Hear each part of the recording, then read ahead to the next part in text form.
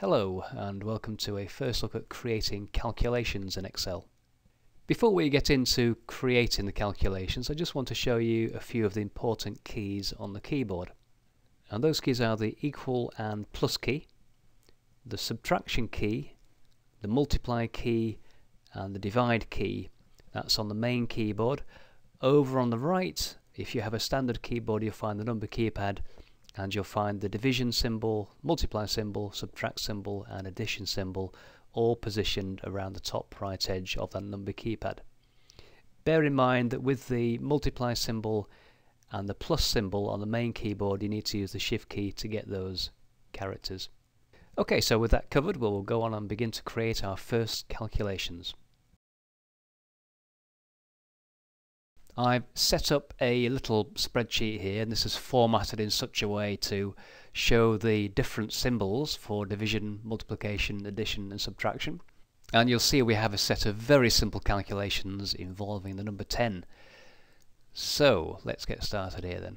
I already have F1 highlighted, which is where I want the result to appear. Now if I press the equals key, you will see that it adds a couple of characters there, a tick and a cross. The cross is to cancel the formula entry and the tick is to accept it. Basically they perform the same function as the escape key for cancel and the enter key for accept. So now I've pressed the equals key, I can go on and start building my calculation. And the first thing I need to do is click on the first number I want to include, and that's going to be this cell here, C1. So I simply click on it. And as you can see, that value, or the cell reference, more importantly, goes into the cell. It's a division calculation, so now on the keyboard I'm going to press the divide symbol and then finally click on the second value that I want to include in my calculation, which is the value in E1. So we see there Excel has built up the formula for me, equals C1 divided by E1. And you'll notice it color codes the cell entries as I select them. Now I'm going to use that little tick this time to accept the entry, so click on the tick. And it puts the number 1 in there, and in the formula bar you will see the formula that we've just created, or the calculation we've created. So the critical thing here is that we've used cell references rather than numbers. So on the screen we see the result of the calculation. The formula bar shows the calculation behind that result. So let's move on and do the other calculations then. So I'm going to click into cell F2 now. And so it's equals on the keyboard, click on the value contained in cell C2, so put C2 in the formula, press the star sign or the multiply symbol on the keyboard, and then click on the second value, click on that little tick to accept, and we get the correct result 100. So moving down then to F3, so it's equals again on the keyboard. Click the first value, this time it's the plus symbol on the keyboard, second value, and this time I'll press the enter key and we get the result 20. And finally equals on the keyboard for the subtraction. Click on the first value, subtraction symbol on the keyboard, second value in cell E4 there, press the enter key again and we get 0. 10 minus 10 is indeed 0. The reason that we use the cell reference is that if any of these calculations now changes, or any of the original values changes, the result will also change. So if I change this cell in E4 to say 5 instead of 10, so just type 5, press enter, you'll see the calculation updates automatically to change the result. And we can do the same thing in the next one above, so if I change that to 50 instead of 10, we get the answer 60. And if we change the second 10 in the multiplication to an 8, we shall get 80, which we do. And if we say 75 divided by 10, we get the result 7.5. And that's the fundamental thing to understand about spreadsheets, is that when you create those calculations, and if I just click on any one of those formulas again, this is why we use cell references as opposed to numbers. We can use numbers instead of cell references, but it won't work correctly. So if I just delete that calculation out of F1 and we recreate it, so equals on the keyboard, and this time I'm going to type in the numbers. So I'm going to type 75 divided by 10, press the enter key, and we get the same result. That's great. But how about if we now change this value in C1, so somebody comes along and changes that to 50? Well, clearly that's a problem. So 50 divided by 10 isn't 7.5. So let's just fix that by, again, deleting equals on the keyboard, click the value in the cell, divide on the keyboard, click the value in the second cell, press enter, and we now have the correct result. So let's go on and look at some more examples. Here we have another set of examples. As you can see, our first one is an addition. So here we have some petty cash receipts, and we're going to work out the total first of all. So click in the cell where the total needs to go. This is cell B8. Press the equals key to begin the calculation.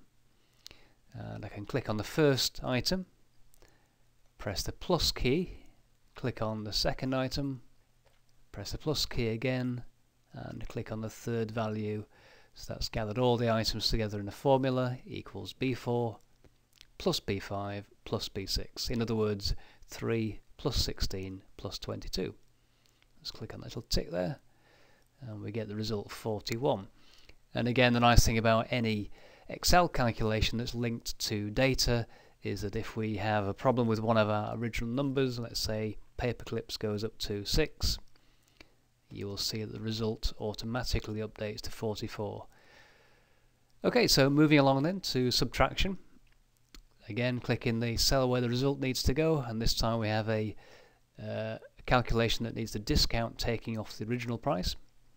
So again, equals on the keyboard, click on the original price, minus on the keyboard, click on the discount value.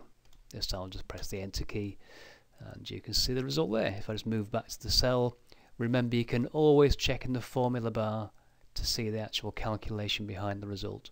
So moving along to the multiplication example, you're probably getting the hang of it by now. So equals to begin, click on the quantity in this case, press the multiply key on the keyboard, the star sign, click on the price per unit, and then again just press the enter key. Now we get 391.6 as the result. Come along to the final example, and this is a division calculation. So again, click the cell we want the result to appear in, equals on the keyboard, click on the prize money value in this case, divide on the keyboard, the / key, click on the number of lottery winners in this case, 8, press the enter key, and we see that each person will be receiving 625 whatevers, dollars, pounds, it doesn't really matter. So there are 4 examples: an addition, subtraction, a multiplication and a division calculation, and how you create those formulas, those calculations in Excel.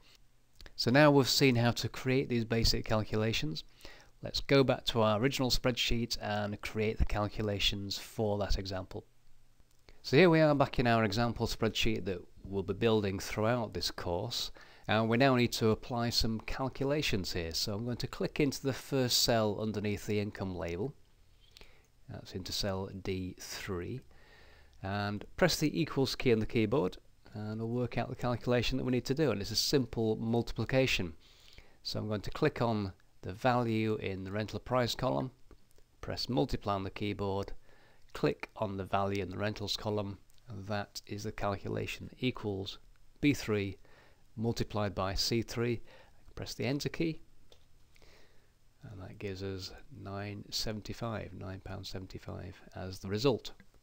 So I'll do that calculation one more time. Equals on the keyboard, click on the price, multiply on the keyboard, click on the rental quantity, and this time I'll click on the little tick up there, which is a very similar action to pressing the enter key, and you'll see we get the result in the cell. And again, remember, in the formula bar you will see the actual calculation behind the result. And again, notice that we're using cell references in the calculation, not the numbers. And the reason for that, as you now know, is that if any of those numbers update, if we need to change the rental price or the quantity updates, the calculation result will automatically update as well. So I can illustrate that fairly simply if I simply change the rental value for Ben Hur from 9 to 10, you'll see the income update to 25 from 22.5.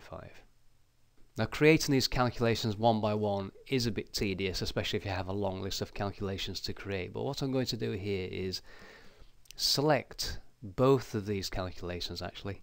Click and drag down and press delete, and then come back to the cell for the first calculation. And what I'm going to do here is show you how in actuality you would create your list of calculations.